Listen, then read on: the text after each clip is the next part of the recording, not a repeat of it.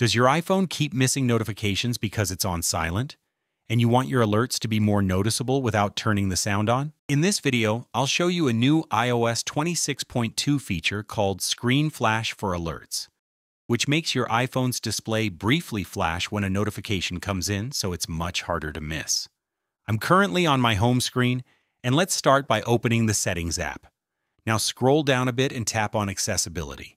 Once you're inside Accessibility, scroll down until you see the Hearing section, and then tap Audio and Visual.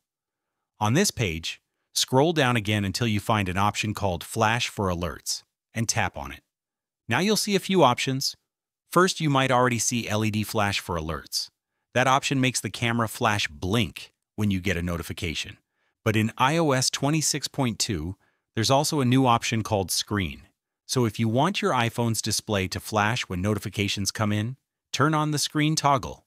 And if you want the strongest effect, you can select both, which enables the LED flash and the screen flash at the same time.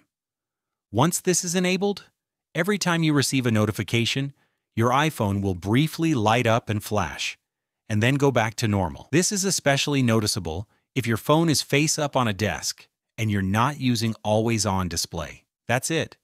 You've now turned on the iOS 26.2 screen flash notifications, and your alerts should be much harder to miss, even on silent mode.